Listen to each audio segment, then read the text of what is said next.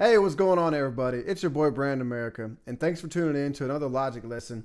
And if you guys caught my last video, I was basically showing you guys how you can use multiple recording takes of your vocals and take the best pieces, say out of take 1, 2, and 3, and put them together and comp it to make a master take. That's what all the pros do, and that's what I'm sure you're trying to do too. So today, though, what we're going to do is we're going to talk about flex pitch. And flex pitch, what it does is it allows you to check your vocals and make sure that they're actually in the key of the song.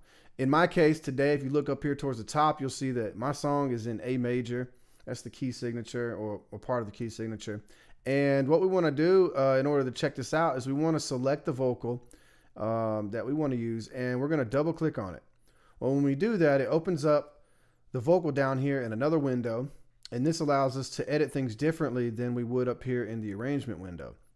So first, what we want to do is scroll over here to the top left area of this window that just popped up. And you want to click on this little button that looks like a bow tie. Now what happens is that activates the flex pitch and the flex time and all that. And the reason it says flex time slicing is just because that's a default setting. Now what this will allow me to do is go in there and shorten and shrink particular parts of the vocal. Let's say you sang a vocal that wasn't long enough, you ran out of breath just a little bit before you wanted to, and then you could go in here and stretch that out. But that's for another video, so just give you a little quick tip there. But anyways, what we want to do is select where it says flex time slicing, go to the top and select flex pitch. After we've done that, you'll see that the window changes, and down here below, now we've got what looks like a vocal kind of faded out in the background, and then we've got these little regions that almost look like little MIDI regions. And what it's done is it's analyzed the audio, the vocal there, and then it has selected what key or what note it's closest to.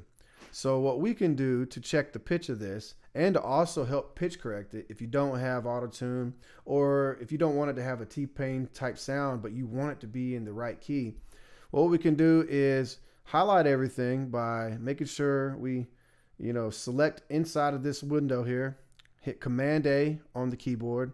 And now what we want to do is go down here to the bottom left where it says Scale Quantize. Right now it's actually turned off. So what we want to do is come in here, and I know this is a major, and instead of it being C, we are actually in A. So if you look over here, when I change it from C to A, you'll notice the notes will move around. Okay, and that's because the key of C and the key of A have similar notes, but they also have different ones. So what you can do is let's zoom into the section here in the beginning on the left side. If you see each box has kind of a bold purple look, and then there's like kind of a transparent line down below it. Well, that pretty much goes to show how close or how far away you are from being in tune. So if we want to like tune this thing perfectly, you can look to the left side here and let's say pitch correction. So let's click in here, Command A again to highlight all the notes. And you'll notice as I start to drag this little fader to the right, what's going to happen is it'll start moving these notes into a more perfect position for the key that we're in. So we're going to start sliding over to the right, sliding over to the right, boom. All right, at 70%, basically out of 100, you see that they've moved. If I go back to 0, you see they're back that way. So right now the vocal doesn't sound that bad, but let's put it at 100. Okay, cool.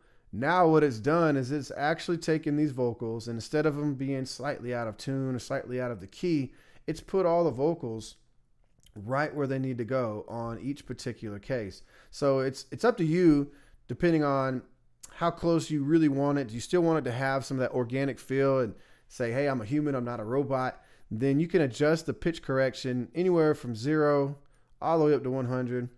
And we'll get into some of these other settings on more advanced videos here too. But today I just want to go over a couple features and get you started. So what we can do, like I said, is pull this over. And now let's take a quick listen. Actually, let's listen to it before. So this is no pitch correction here at all. Blue skies and blue jeans. Baby, I love the way you look at me. Holding my hand, cruising 75. Okay, great. So that first part of the hook, you can see that some of the notes, like this one in particular right here, that if you click and hold on it, you can actually hear the part of the audio that you sang. And, you know, this one actually looks like it's in perfect pitch. This one and this one look like they're in perfect pitch, but a few of them seem like they're a little bit further away from where they need to be. So let's go ahead and put the pitch correction over here all the way to 100, and let's play it again. Blue skies and blue jeans, baby, I love the way you look at me, holding my hand, cruising 75. All right, so I like it. I feel like it really kind of put it in the pocket, not of the rhythm, but it put it more in the pocket of the key of the song, so that everything harmonizes together better. And, you know, it just has still has a natural feel, but it's like I sang it even more perfect than I did. So there's a lot of tips and tricks that we can do to really finesse the vocals. And just to dive in to let you know a couple other parts. If you look at one of these regions, let's say this region right here. Now there's 6 little dots, and each one, when you hover over it, it'll tell you what each dot does. They're actually like little tools inside of this particular tool. So the first one we hover over is called pitch drift. And what that does is the note's going to drift from, say, one particular key to another particular key on the piano, or in this case, your vocal. And if for whatever reason it sounded kind of auto-tuned or T-pained or whatever, then you can adjust and play with the pitch drift, and that will really help kind of smooth out and fine-tune the transitions from this note to this note. All right, so let's move over to the right on top. Now we've got fine pitch. Well, fine pitch will basically allow you to move the vocal in between the notes. So right now we're kind of perfectly on these particular notes, but sometimes that doesn't still sound the best, and what we want to do is fine tune it. So this little button right here, you just click and drag on it. Let's do it real quick. And so you see how it's moving the pitch, and it looks a little more similar. It looks more similar to how it did before we did any kind of pitch correction, right? So let's Command Z and undo that. The next one, pitch drift, on the right. So you have one in the beginning and the end. And let's go back to the beginning real quick. So you see this white line that kind of curves down, and then it looks like it disconnects, and then it attaches itself to this other piece.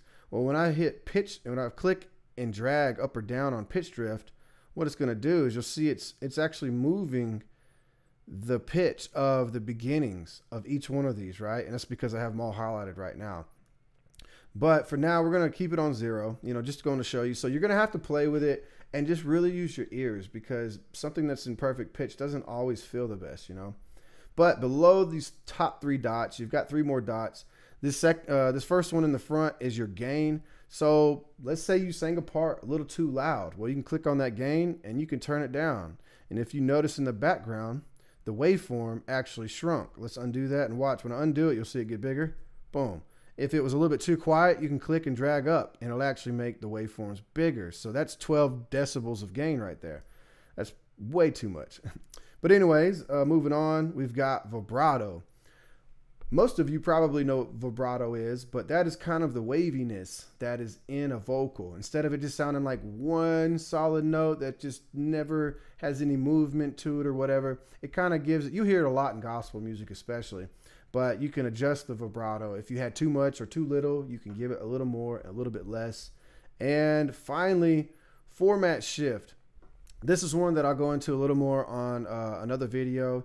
Like I said, I'll go over some more of these settings and things, but you probably don't want to fool with that one as much right now. But anyways, these settings and these particular tools that are in Logic are very, very powerful.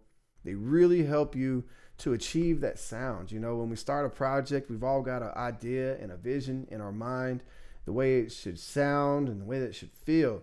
And, you know, the more tools you have access to and the better you understand how to use them, the better you're going to be at an artist, at a producer, engineer, whatever it is, you know. So anyways, like I said, this was just a quick tip on Flex Pitch Audio in Logic. Again, I'm your boy, Brand America. And if you guys got some value out of this, please go ahead and hit the subscribe button.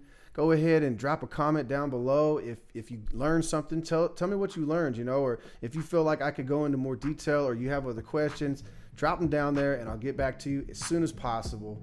So guys, I appreciate you. Thanks for tuning in. We'll have more great videos coming soon. Again, I'm Brandon America. Until next time, peace and love. Sweet love and harmony got me singing these melodies to everyone off in the streets like you.